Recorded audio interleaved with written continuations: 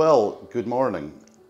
I'm trying to curb my excitement because this is the very end of April and I'm standing in an artist's studio in a very nice part of Fife at the moment. So, lovely day, and I'm trying to be calm and not sort of show my emotions. But I'm in the studio of Jack Morrocco. And you might think, oh, you've already had an artist interview with Jack. We've done all this. But I wanted to talk about something very exciting, and it's actually incredibly rare. And it's the largest painting ever painted by Jack Morrocco, which we are going to have the pleasure of putting on the market almost as soon as you see this video. And Jack's agreed to talk about it, so come along. Hello, Jack.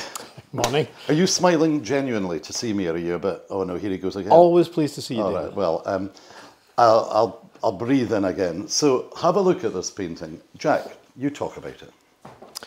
Well, as David rightly said, it's the biggest thing I've ever painted. It came about because at the turn of the year I thought, well, I'm going to do a New Year's resolution. I'll paint something really important, or in my view. So I stretched a huge canvas and got started on something which just came together as my thoughts on my heritage, on my artistic heritage, certainly, and here it is. It started because of a painting I saw in a book about Larry Rivers, who's an American pop artist. He was painting through the 1960s and 70s, and this was a painting called The Lions of Dreyfus Fund 3.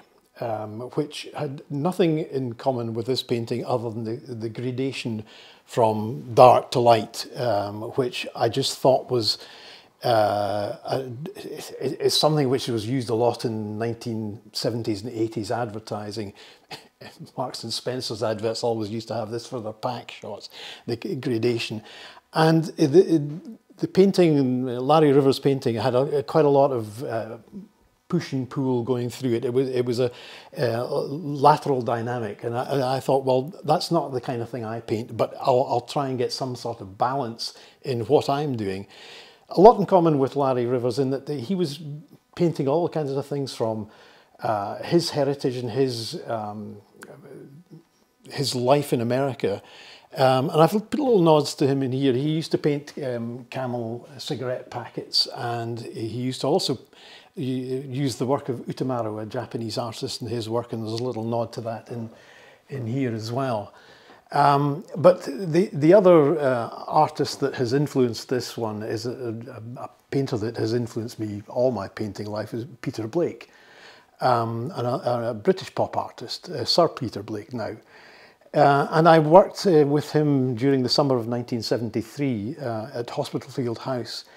And he kind of expanded my mind into thinking that, you know, lots of things are proper subjects for painting. And he pulled lots of things from current and past popular imagery, and he put them together in a kind of decoupage fashion. And this one owes a lot to that style of painting. It's almost my Sgt. Pepper's, if you like. It's bits from my inspirations, you know, Velázquez over here, through to Renoir at the far side, and taking pride of place in the middle here is my representation of Picasso. It's a famous photograph that Robert Capa took in 1948 in Golfe Juan of Picasso holding a parasol for François Gillot. And it's such an iconic image, and it's my little nod to Picasso in there. So apart from just being an incredible piece of art, it's also a story of art and the history of art almost. Well, it's a story of the art that I've liked over the years. Yeah. I mean, it goes right back to the Three Graces up there, which in itself is a copy. That's the Roman copy of a Greek statue.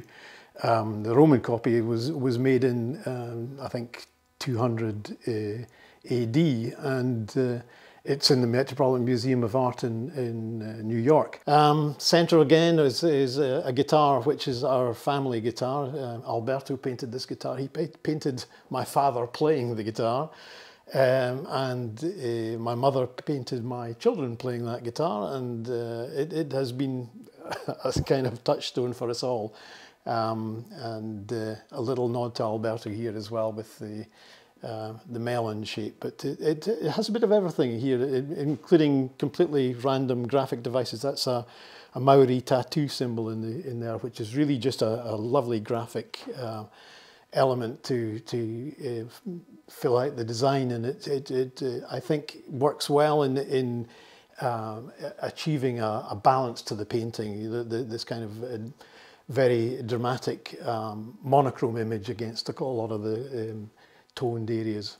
So it's a lot more than your typical very successful studio still lifes, because there's almost a story of art amongst it, apart from the pieces that would be hanging around your studio. Is that correct? Well, absolutely, yeah. I mean, and with the studio still lives that I normally paint, I always try and put in a little bit of a cameo of some other painter or some other part of my studio, because nobody works in isolation. I mean, painters are, you know, you would have to be crazy to work without some kind of reference to what has gone before, and this is very much what's gone before in my life, and just things that I love that have come together in this painting. I know you said, Jack, there are things in the painting which are very important to your life, but I think and you're too self-deprecating to say it, but I think this is a very, very important painting for, you'd call, contemporary art in Scotland today. You know, 8.5 feet by 5 feet, with a history of the paintings, the fact that it's a Jack Morrocco. Many people come to me and say, and I don't really usually answer this, but you know, we're buying Moroccos because we love them, and they're very good investments. They sell very well at auction, and I, believe it or not, don't really like getting into that. But this is an important painting, and you know,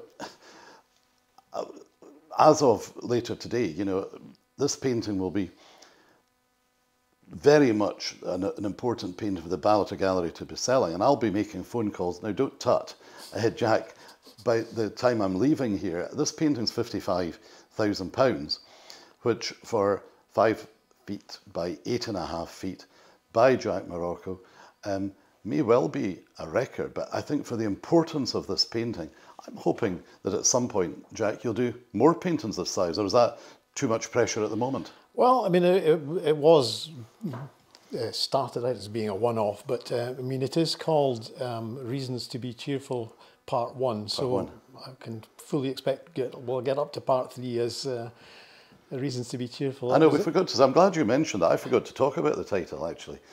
So, Reasons to be Cheerful Part 1 by Jack Morrocco, available now from the Ballater Gallery, but I think you'll agree, to get the storytelling of it, it must make you smile, Jack. Well, yeah, well, it makes me cheerful, yes. If you were a betting man, I know you're not, I quite like a flutter, where do you see this painting sitting? Because I look forward to telling you one day where it'll be. Well, I've never considered myself as a museum painter. I mean, there are lots of people whose you know, work they expect to find in galleries in the years to come. I've no idea. I paint because I enjoy it, and people enjoy what I paint, I hope. But if after I'm gone, this ends up in a gallery someplace, in a museum rather than a commercial gallery, I'll be pleased. It's one of the paintings I'm most proud of. So, well, I'll certainly be pleased with that. So listen, I'm just going to finish off here. I'm very cheerful. This is Reasons to be Cheerful, Part 1, 8.5 feet by 5 feet, £55,000 at the Ballater Gallery now.